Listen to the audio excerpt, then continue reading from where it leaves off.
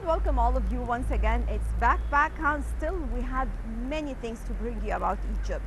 Well, here in Cairo, we have many beautiful sites, and these places actually, we can describe these places as open air museums. And this is located in many different sites, like, for example, the religious complex, in which you move around and you found many beautiful sites to visit and many beautiful churches, of course, in addition to the famous mosque over there.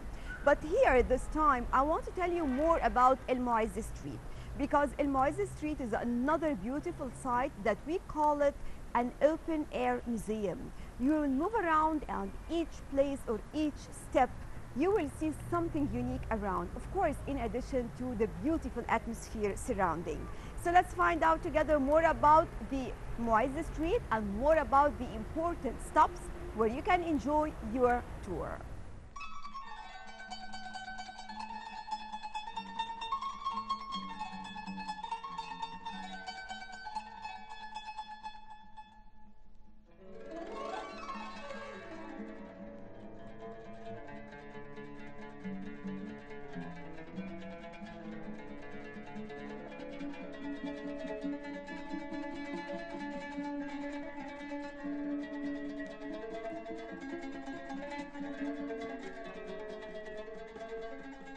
El Muizz Street is recognized as one of the oldest streets in Cairo, with the most beautiful ancient architectural wonders in the Islamic world, going back to Al Muizz Lidinillah from the Fatimid dynasty.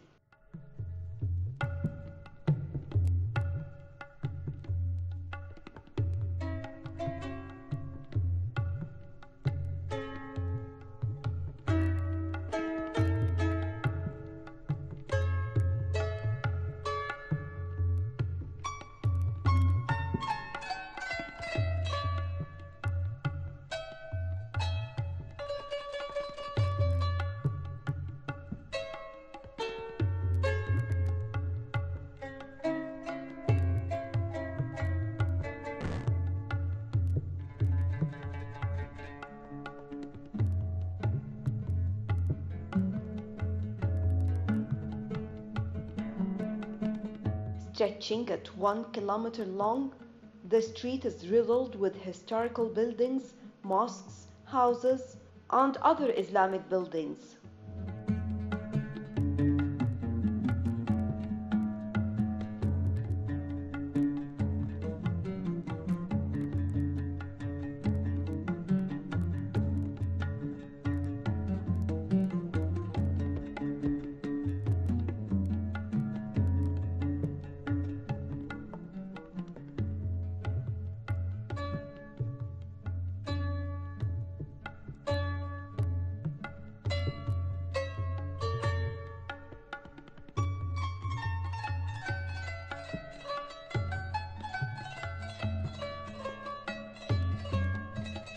And of course, one of the most popular places over there is the 1,000-year-old Al Hakim Mosque.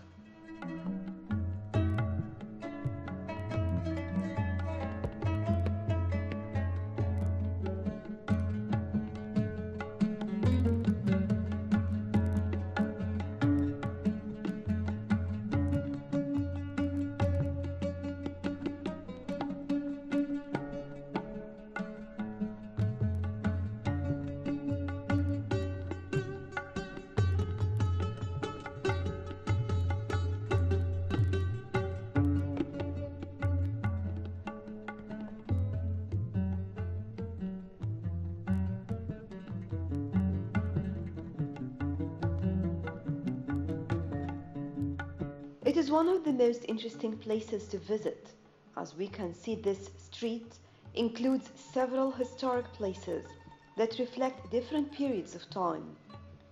Each building here has its unique design and architecture, reflecting different eras. One described this street as an open-air museum.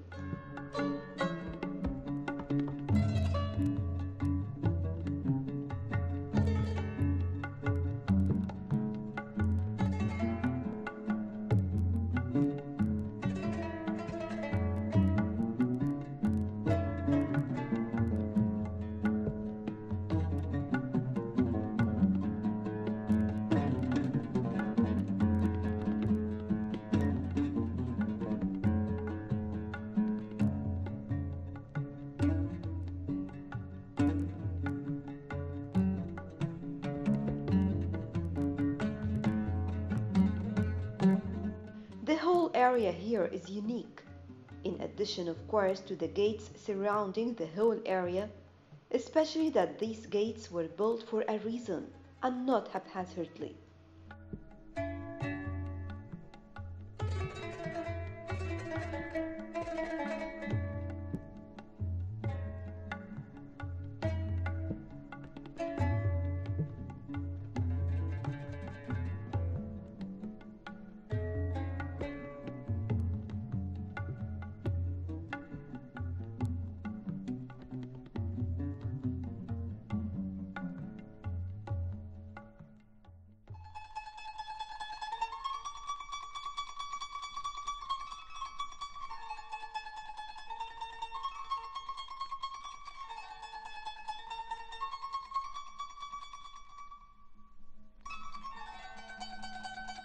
It is interesting to learn some more information about these gates.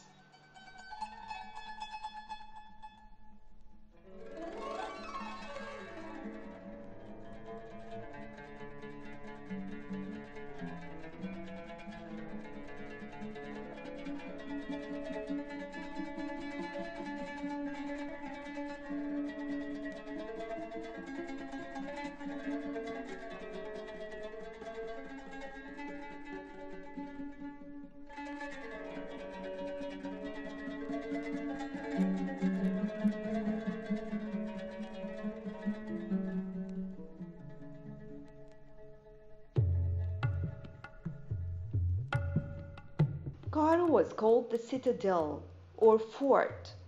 It looked like a square, and it was surrounded with the Bahr al-Azam or the Great Sea from the east, the Gulf from the west, from the north gardens extended to Matariyah, and the mount of Jabal el-Guwayshi from the south.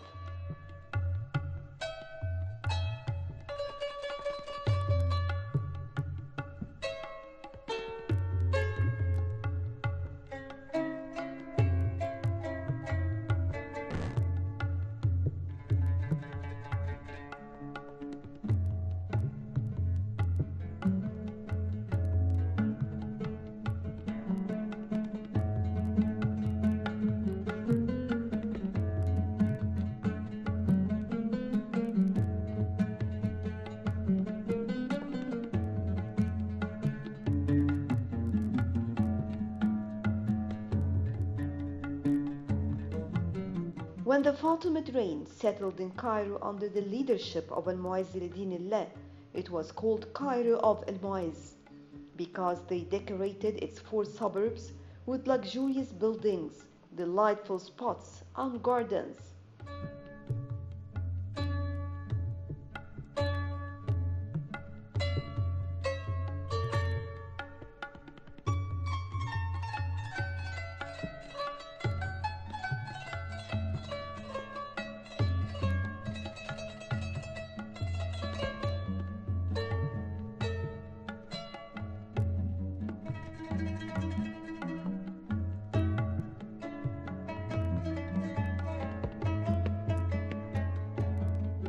This increased its delightfulness and beauty, and it was the settlement of rulers and princes.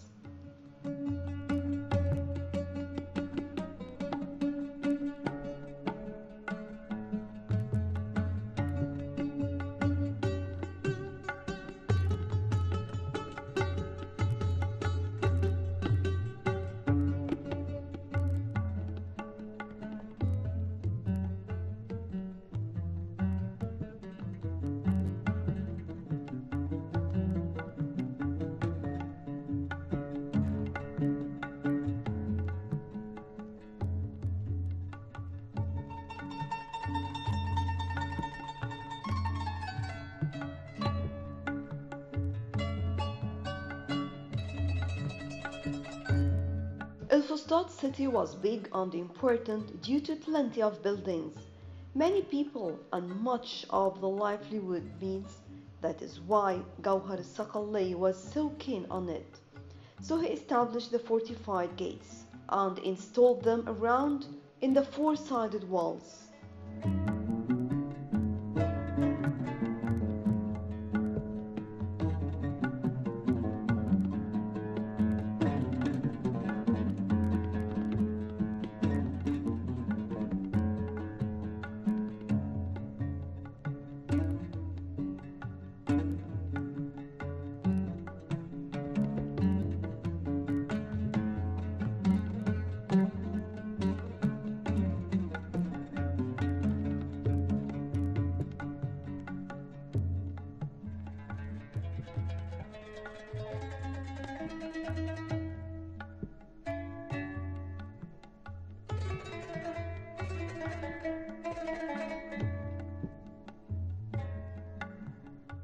Some Western visitors to Egypt may initially have very little interest in seeing Islamic monuments, but on first sight, those with any interest in architecture will be awestruck by the beauty and design of these Islamic medieval buildings.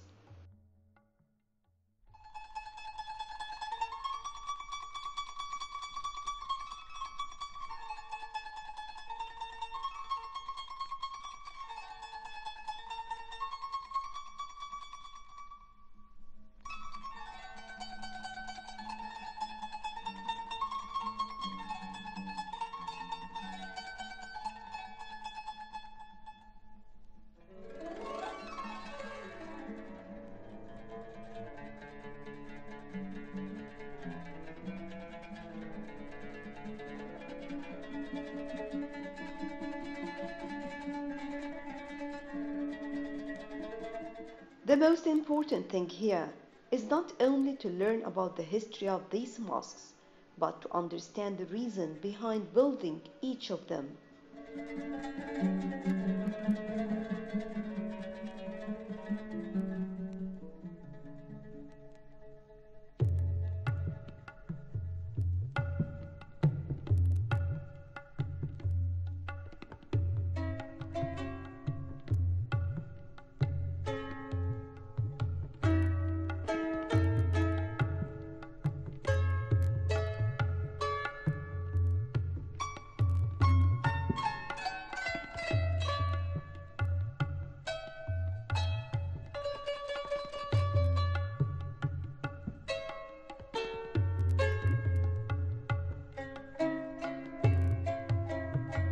Because Egypt has seen many influences from many different numbers ruling empires, including the Abbasid, the Fatimid, Ayyubid, Mamluk, and Ottoman, and others.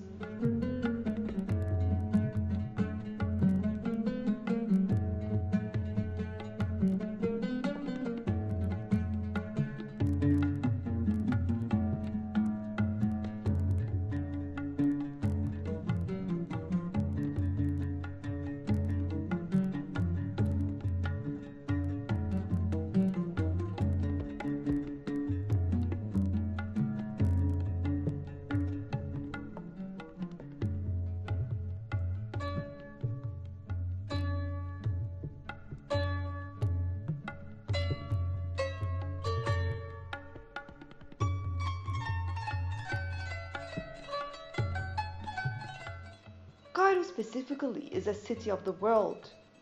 Egypt offers a fair overview of mosque styles.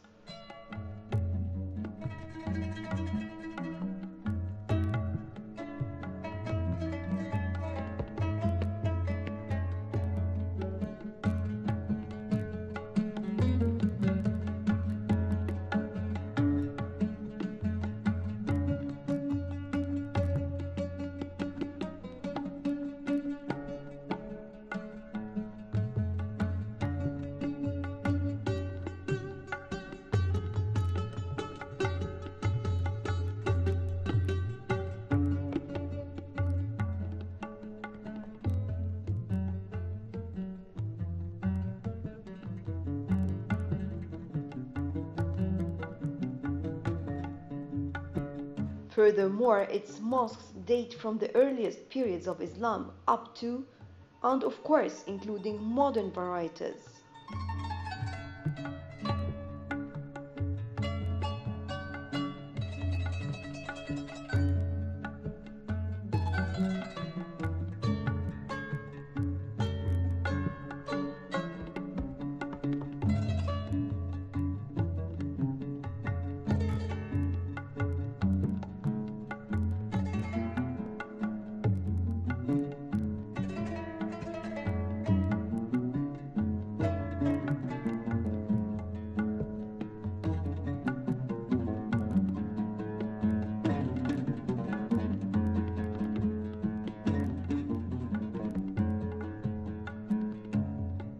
Some mosques in Egypt, and particularly Cairo, are actually complexes that include a number of other structures that may or may not be found attached to other mosques.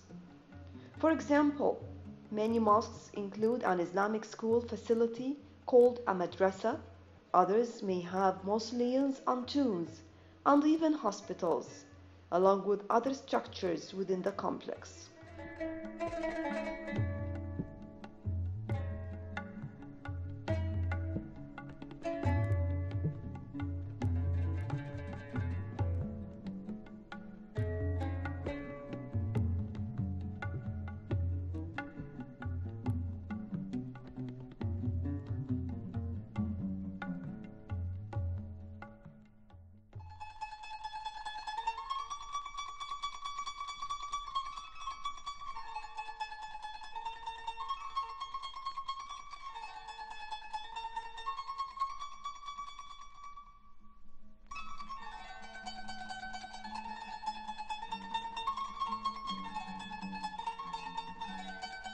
And mosques may be located in many different places and some strange places as well.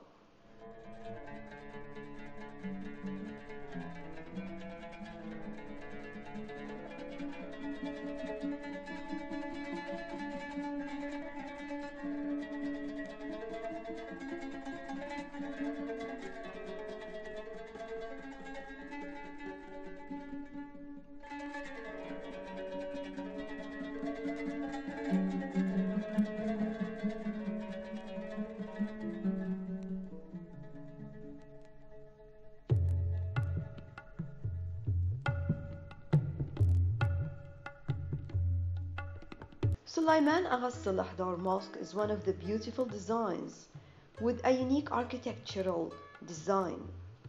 Built in 1839, it has some of the decorative features of the Muhammad Ali style.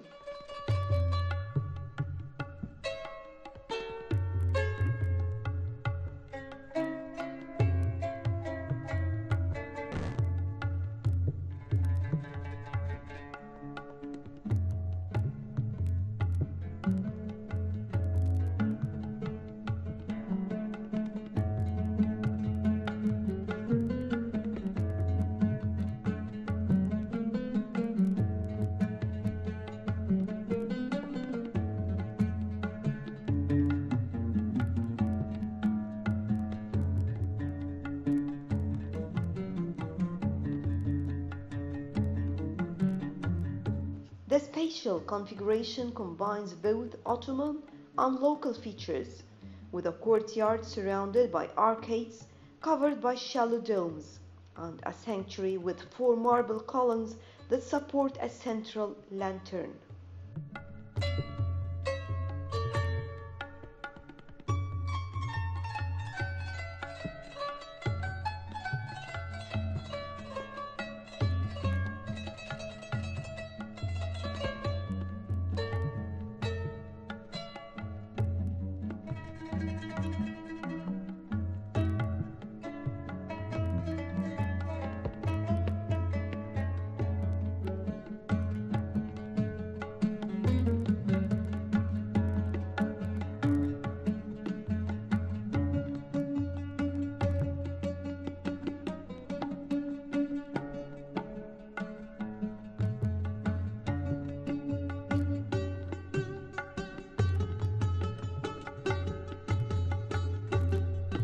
The mosque's design accommodates both the interior Qibla orientation and the existing context of the street by progressively increasing the thickness of the wall of the street facade, an adjustment technique first employed in the Mosque of Al-Aqmar.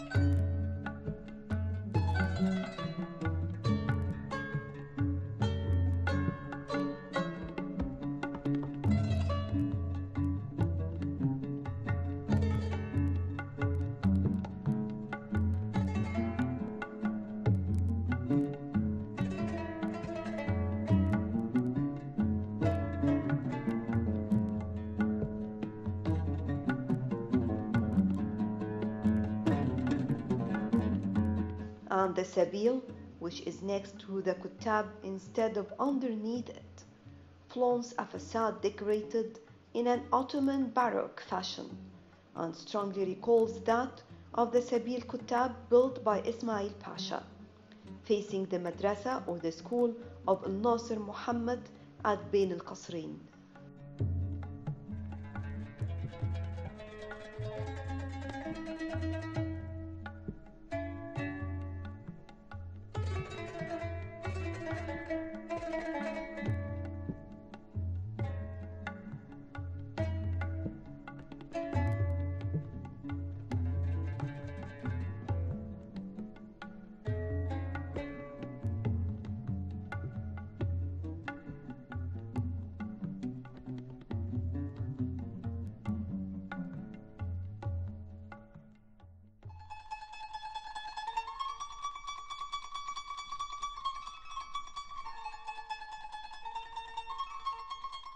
Usually for those who are interested in architecture, this is one of the most interesting places to stop at.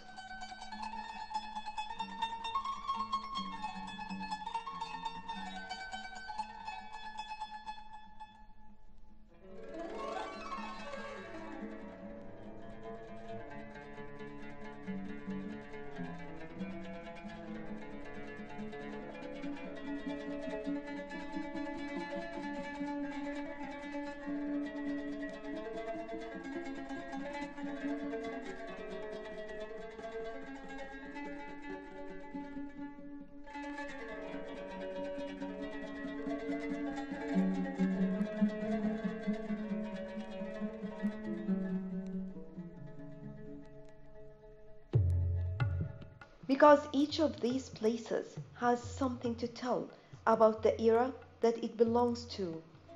And most of the time when you enter the mosque, you can find out more about the era to which it belongs by just looking at its design, architecture, and the minaret as well.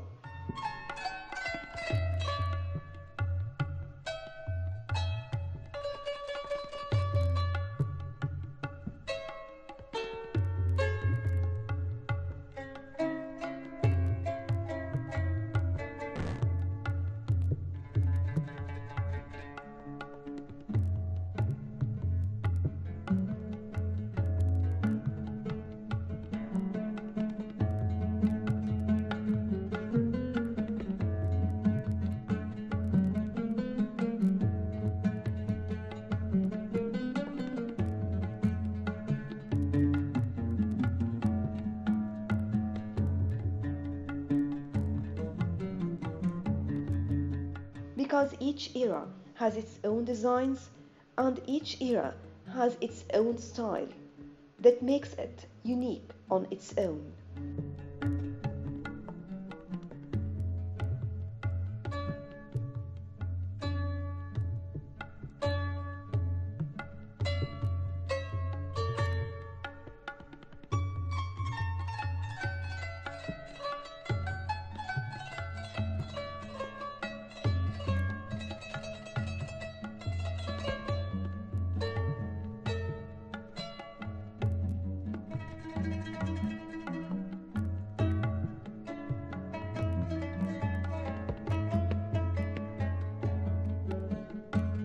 Well, that was all for today. Thank you all for joining us. Next time we'll be back and more about Egypt.